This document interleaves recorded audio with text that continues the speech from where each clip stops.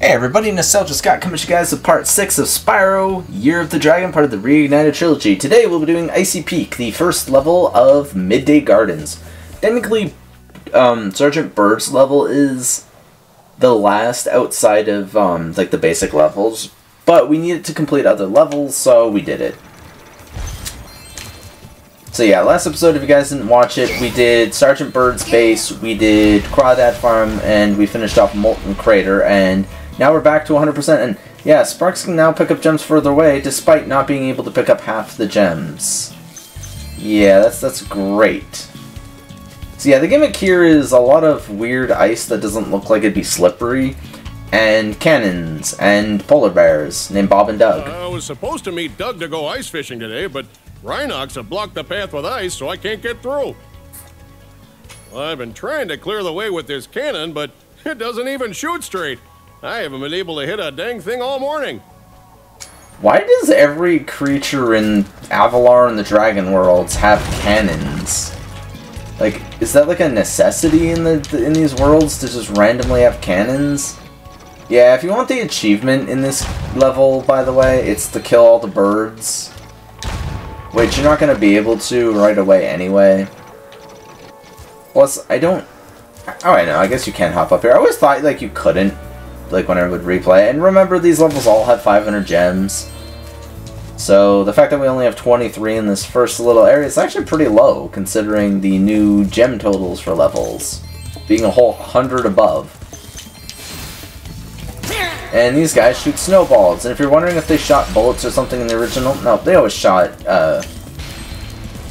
snowballs. I don't know why the original game had bullets, though. Unless they technically weren't bullets. But Spyro 2 and 3 were a lot more family-friendly in what kind of like ways they attacked you with. But a lot of the enemies are just downright creepier in these games than they were in like Spyro 1. Once again, another gem that Sparks refused to pick up from a decent range. I think these are rats.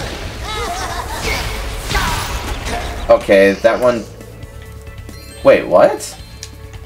I'm glitched. Okay, that was weird. I couldn't jump.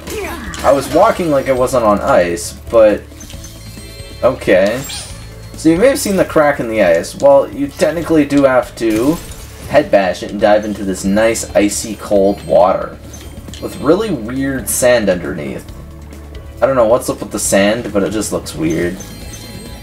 And all this is for is just a bunch of random gems under the ice. Kind of a weird thing they did, but kind of cool. Like, it adds a little bit of taste to the game. Like, you know, you're not always doing the exact same thing. Because you rarely use that head bash ability in Spyro. Like, even in Spyro 2, when you unlocked it, you barely used it. And then remember in Enter the Dragonfly, how... you just never used it. You had it in the game and used it, I think, in one level. Just like the Wing Shield only worked in one level. Wing Shield also, mind you, didn't really do anything in A Hero's Tale either, but that's beyond the point. We'll just ignore the fact that half the abilities in Spyro are never actually utilized. Alright. Let's pull open this ice door here, kill this tubby man that you guys didn't even see yet, but I knew he was there. Or, no, I think the achievement's not the birds. I think it's just destroy a certain amount of, like, ice blocks with this. Okay, there is a bird over there that we can kill. Okay, we killed him. Are there any more, though? I don't think there's more birds in this section, so... go and grab all this money over here. I'm not going to say cash money again, so don't worry. Alright, shoot your snowballs. Essentially, they're a weaker version of the enemies that were found in Twilight Harbor, back in Spyro 1.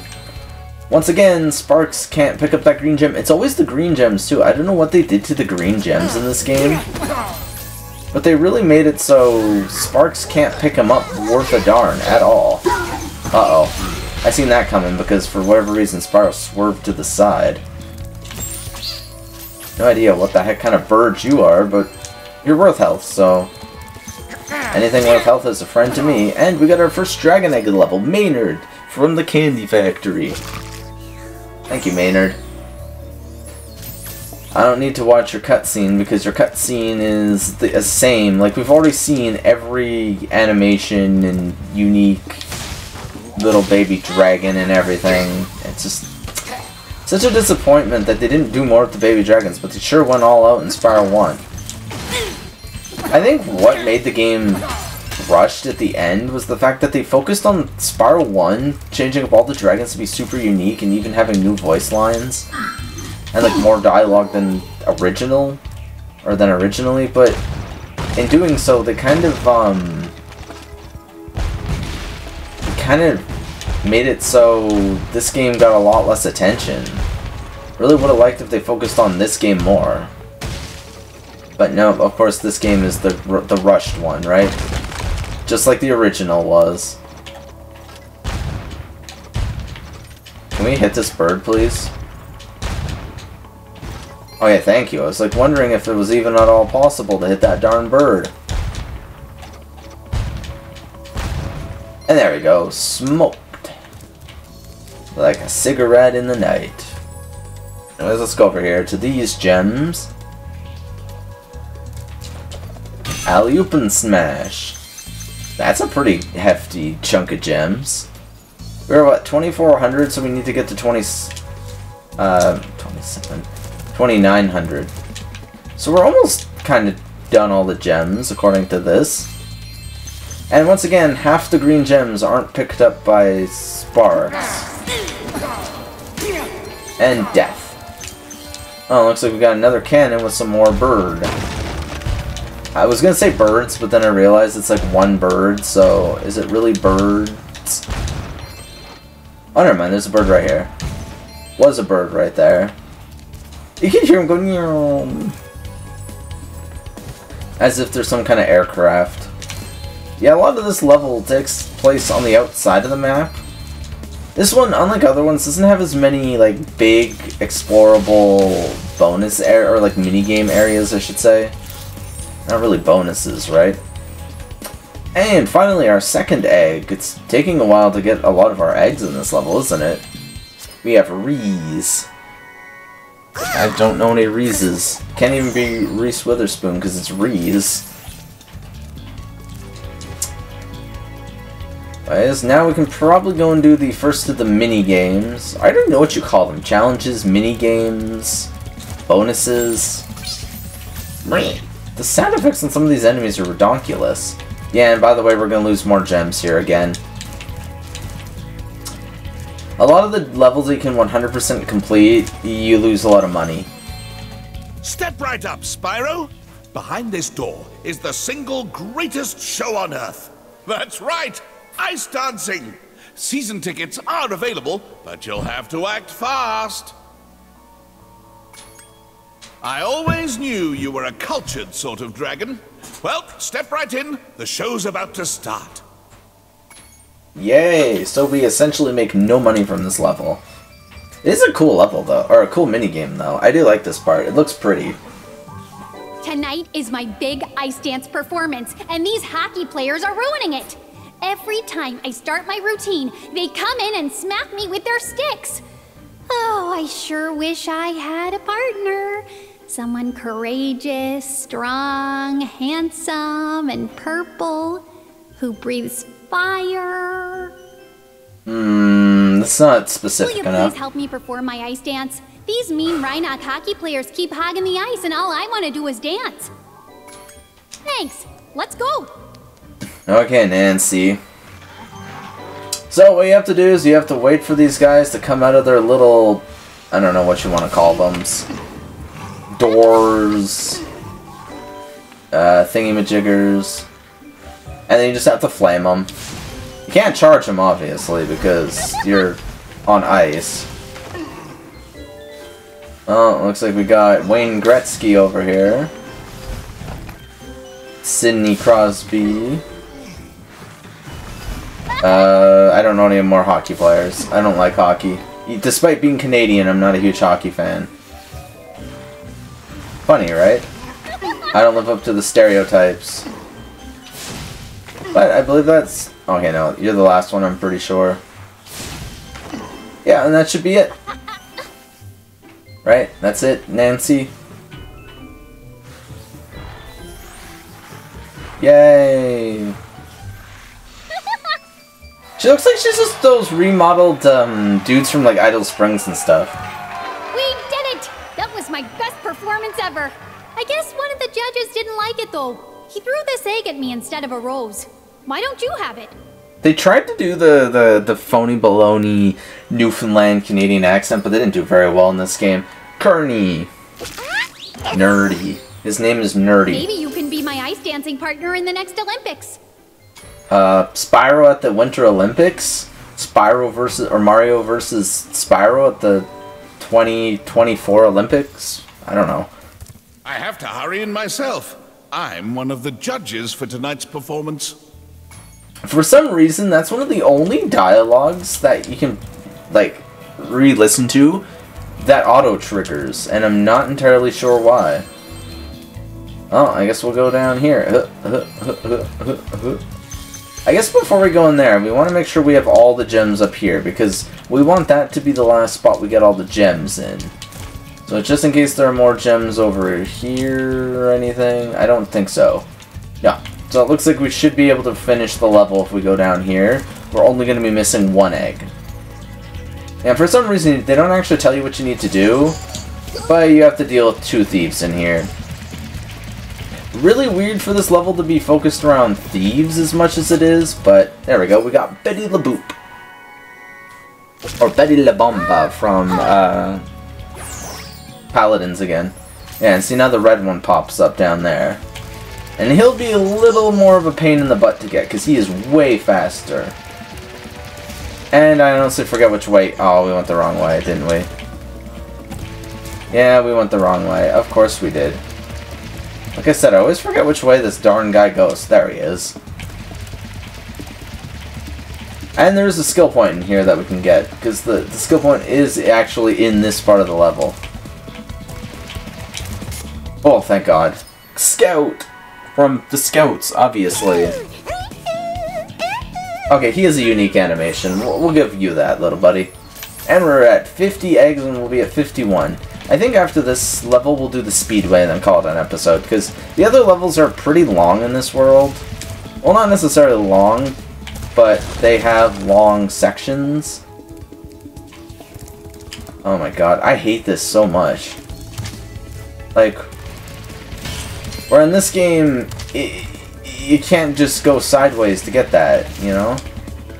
Now, I gotta remember exactly where the last section we need to go is.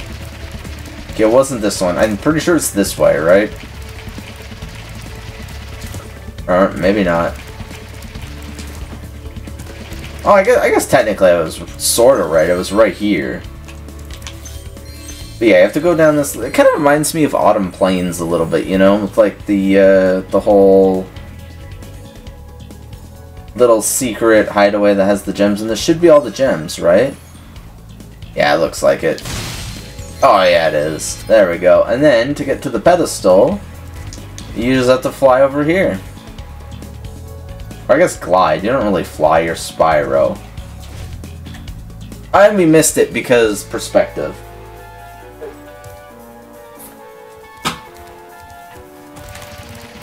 Gotta love when our second death in the entire game is once again just dumb. It wasn't even, you know, dying to an enemy or to a boss or to anything like that. Remember the first death was us getting trapped in the lava, and then the second one was that. Just, Also, I don't really care for a lot of this game's, like, borders. Like, we're clearly high up in the mountains and all, which is cool, but at the same time, it's kind of just, boring around the area. And there we go, there's the skill point. Now we can go in. What's the next skill point? Enchanted Towers, Spooky Swamp, and Frozen Altars. So, most of them are actually in the second half of the game. Because that last one's in the second half of the game, which means in the entire last page of skill points is in the second half of the game. So, we can go talk to... is this Doug? I put up ice blocks this morning so Bob wouldn't beat me to the ice fishing hole. If you want to try out the hole, you can borrow this fishing lure I've been using. Don't tell me you've been using Chet, you betcha, as a friggin' fishing lure. Ooh, by the way, feel free to use our gondola whenever you want. First of all, why are polar bears in mountains? Second of all, is the fishing hole that one little ice thing? Because there's literally only one pool of water in this entire level. But thanks, I guess. And we got literally no gems because Moneybags took them all. Luckily, with the Speedway, we can get a nice fat 400 gems for free, no money down. Oh, I thought we had a cutscene for a second there. Oh, we do.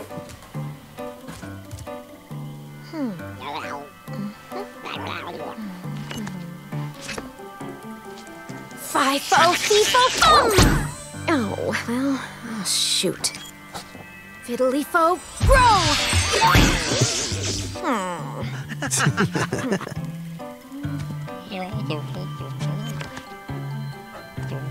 Gabling, gablo, goodbye!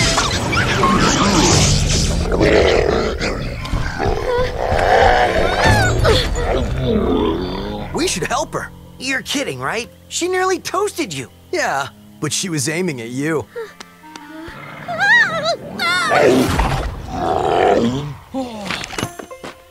That's it.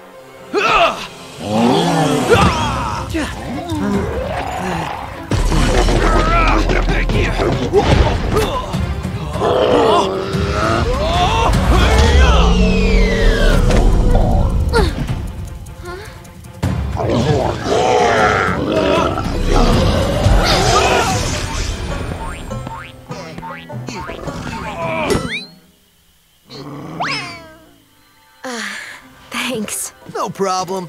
It's a good thing for you Hunter was around. I can look after myself. Oh, sure you can.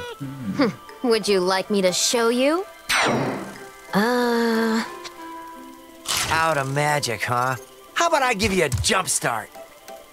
I'll deal with you later. Hey, why'd you have to scare her off?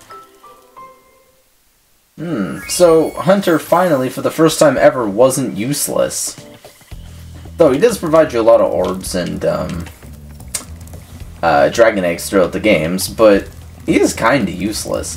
Anyways, like I said, we only pretty much have time to do that. This has been a 17-minute episode. Like I said, this game is a lot longer in the sense that the levels actually take longer, because there's more to do, despite not necessarily having more to collect. Well, I guess technically they do. So, we're on to Country Speedway, the second of 4 speedways. My favorite one's actually the third one, but I do like all the speedways in this game. The final one's a little eh. And I don't really care about that, because he says the exact same thing in every single game, or in every single course. So, now we have to race biplanes, which luckily, for the most part, these ones aren't as smart as the butterflies. The butterfly one, you cut it a lot closer than you do with, like, these other ones, surprisingly enough. And then we'll use this to slow you down substantially. There we go. It's got the wee in the background.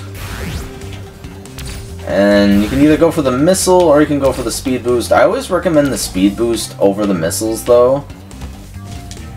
Just because the speed boost is super useful. Oh, technically, we could have got a third speed boost there. If you want the achievements, it's either to shoot so many missiles or go through so many stars in every single speedway. That's it. So, like, they're not really that crazy unique. For whatever reason. Don't know why they didn't make the Speedway achievements a little more fun to get. Or trophies, I guess, depending on if you're playing on PlayStation. I originally had this game on PlayStation, and then I had it on Switch because I didn't have my PlayStation anymore. And trust me, the game runs really, really bad on the Switch. The loading times are like quadruple what they were in Spyro 1, and you remember how long those were, right? Yeah, just picture that, but like way longer. And sheesh. You know, if they're that bad, then you know how it's gonna be for the Switch, right? The Switch is just such a bad gaming platform. Though apparently they are making a Switch 2, or like a a new Nintendo console. Hopefully not too expensive, because first of all, still don't have a PlayStation 5. Despite them being out for multiple years. Luckily I have the newest Xbox, but not like that means much, because I can't play like Ratchet and Clank or anything, because all these Xbox exclusives are still taking forever to come out. And honestly, I'm not a big fan of a lot of Xbox exclusives. I just prefer the achievement system, the fact that you can earn free money on the Xbox and stuff that the PlayStation just outright doesn't have. That the Xbox does have, so that's one thing I like the Xbox more about, or more about the Xbox than the PlayStation. The PlayStation does have my favorite exclusives, though, despite half those exclusives not even existing anymore, so what's that to say? Anyways, we got first place in 2 minutes and 43 seconds. And our egg is Shemp from Spyro 1, I guess.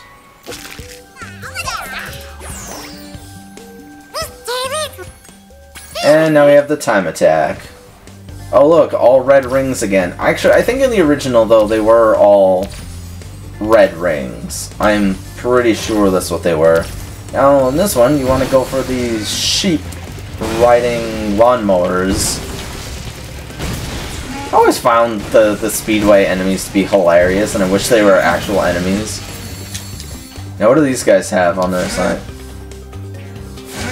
I swear that says... it says no to dudes riding raptors. What the heck does that even mean? And we got the biplanes. See, for some reason they chose multicolored biplanes for the race, despite them not being multicolored in the actual, like, Speedway challenge, I guess. I guess this would be the Speedway challenge right here, right? And there we go, there's all 400 gems, too. Took 53 seconds to beat.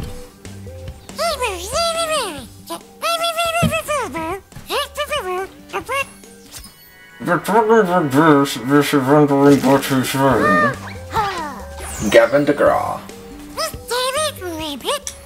And we gotta do this again. But this time, we now have to go to this farmhouse over here. Also, how's this country speedway? Like, I guess he has a farm on a lake, right? Whoever the farmer is, or she. Spyro! You're not gonna believe this, but there are sheep saucers and space cows all over this place. We gotta stop them before they abduct somebody. I'm gonna strap on my jetpack and blast some space cows. Alright, why not? Look out, cows! Here I come! Sure. So, it's one of these ones, kind of like the, if you guys remember from Spyro 2, the one where you have to blast the balloons, it's essentially the same thing, except worse. I feel like this one's jankier, and you have to listen to these cowboy guys go yee-haw like every 5 seconds. Yee-haw, baby! Yeah, see, yee-haw. Can I shoot them? No, for some reason you can't shoot things in this game and have funny interactions with them. There we go. They can't shoot you, though, but if they get away, you lose. Which, oh, I thought we were going to lose, because that one just wouldn't take damage from any of our shots, despite leading into him nicely. The UFOs are definitely worse than the cows. Though, the cows will attack and screw everything over, so that's a thing. Oh, that was a double kill. Did you see that? That was glorious. We shot that cow in the butt. Alright, what's next? Also, why does Hunter stuff always pollute so much? Like, look at that purple smoke.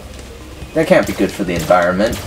Despite being a cheetah who you think would want the environment to be fine. Also, who's building all this technology?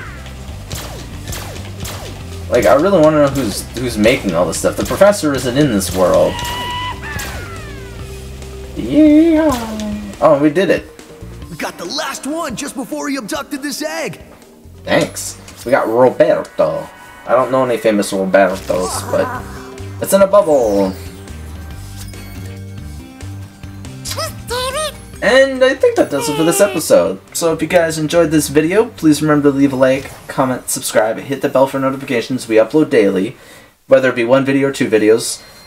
Join the Discord and Patreon links below. You guys can pick which game you want to see next, talk to other gamers, and I'll see you guys next time when we continue Midday Gardens with probably Enchanted Towers and Spooky Swamp if things go well for the next episode. Bye-bye.